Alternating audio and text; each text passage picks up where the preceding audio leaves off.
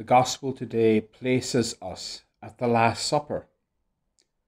Here we see Jesus having one final meal with his apostles. It is the Passover, and for us it is the moment when Jesus will give to us the immense gift of himself in the Holy Eucharist. The scene is Holy Thursday, a holy night when the Lord in his great love brings into being and bequeaths to us for all time his holy body, blood, soul, and divinity. It is the institution of the Holy Eucharist, the Holy Mass, and the Holy Priesthood. And into the midst of this holy meal, we find an unexpected, unholy arrival. Not just the treacherous thoughts whirling around in the mind of Judas, but Satan himself turns up. For we are told that when Jesus gave the bread to Judas, Satan entered him. It is as though Christ offers himself to Judas, but cannot make his home in him, for his soul is become now the haunt of demons.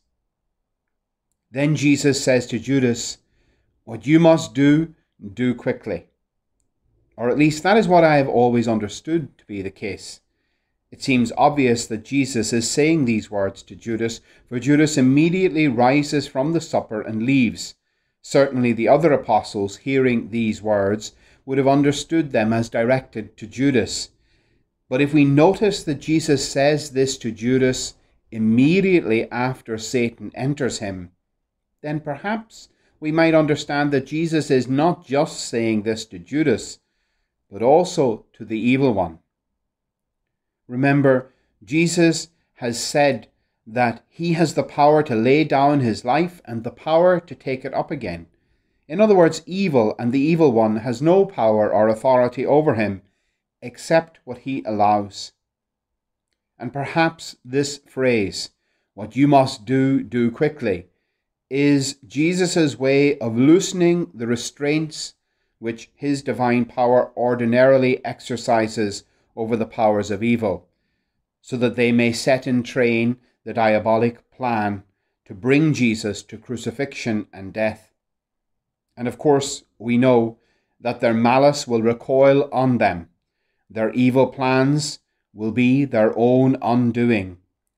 For it might look like Jesus is the helpless victim on Good Friday, but the Lord knows what he is about, and he is ultimately always in control. It's important for us to understand and remember that the Lord holds each of our lives in his hands. Jesus himself told us that every hair on our head is counted by the Father. And so when things go against us and seem to be out of control, remember that nothing can happen to you or to me without God's permission. Now, in saying that, not everything that happens to us is God's will, but nothing happens without his say-so. It was not the will of God that Judas would betray Jesus, for God never wills that which is evil. But he certainly allowed it to happen, knew it would happen, and it seems clear, factored that betrayal into his overall plan of salvation for the whole human race. Jesus says very clearly in one of the gospel accounts of the Last Supper, "The Son of Man is going to his destiny, but alas for that man by whom he is betrayed. Better for that man if he had never been born." What Judas did, even under Satan's influence, he did freely.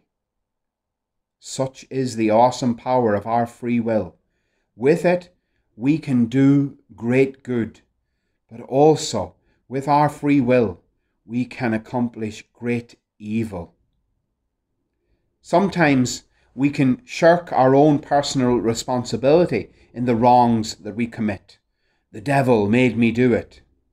Certainly Judas, whom Satan had entered, might have been able to say that. But the devil cannot make you do anything that your own will doesn't acquiesce to.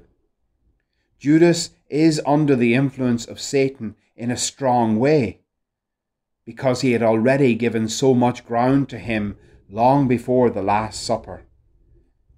But let us not just focus on Judas. Yes, he betrayed the Lord, but didn't all the apostles desert him? Wasn't Peter's triple denial of Jesus by swearing oaths that he did not know him, wasn't that an equally evil turn of events? Yes. Peter's denial, predicted by Jesus but not willed by him, is a really serious thing. A great betrayal of the Lord, for whom he swore he would be willing to die. But there is a difference between Peter's betrayal and that of Judas, between the sin of Peter and the sin of Judas. Peter's betrayal was as a result of his human weakness, his fear, and his cowardice.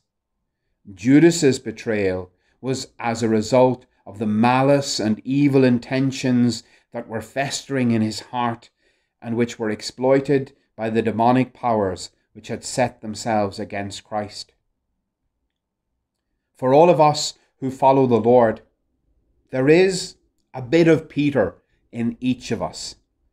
We are weaker than we think and less faithful to our commitments than we intended to be when we first made those commitments. We can all too easily compromise and betray the Lord when things are getting a bit tough. But we usually do those things out of weakness rather than out of bare malice.